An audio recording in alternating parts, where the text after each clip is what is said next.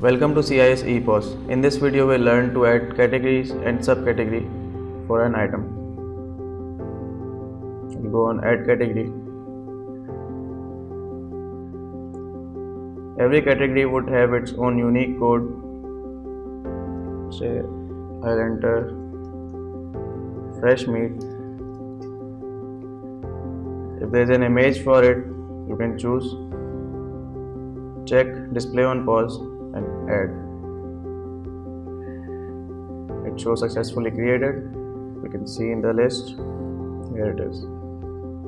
Now for the subcategory, we'll go on add subcategory. Same goes here, unique code. Let's say mutton, an image, check and then add.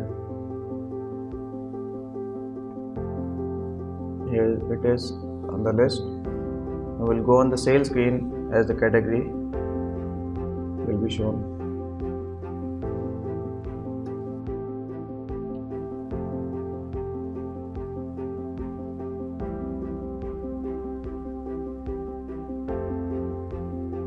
Here it shows fresh meat.